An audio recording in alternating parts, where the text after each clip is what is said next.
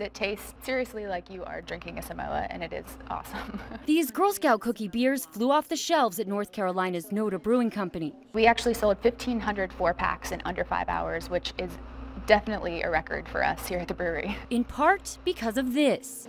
People just went nuts over them, shared it a ton. When Instagram launched in 2010, so did the appetite for food photography, as camera phones found a place at the dinner table. Hundreds of millions of posts later, the food and beverage industry is in a competition for cronut-level notoriety. Not only do people want food that tastes good, they also want food that looks good and makes them look good to their friends and their networks. This Fruit Loops ice cream sandwich has all the ingredients for social media fame.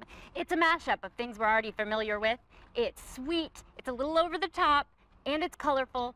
Perhaps most importantly, it's the perfect prop for a selfie. Trending now? Things that have this wow factor. Pizza on top of pizza, and unicorn anything. The Rainbow Bagels at this deli sell out almost every day. Restaurateurs saying social shares are boosting the bottom line, but Insta fame is fickle. The challenge that a lot of restaurant managers have is trying to create the next best thing to sort of top the thing that they created before. No, that's yeah. perfect. Yeah. For now, businesses are happy to reap the benefits of the social media spotlight. Liz McLaughlin, NBC News.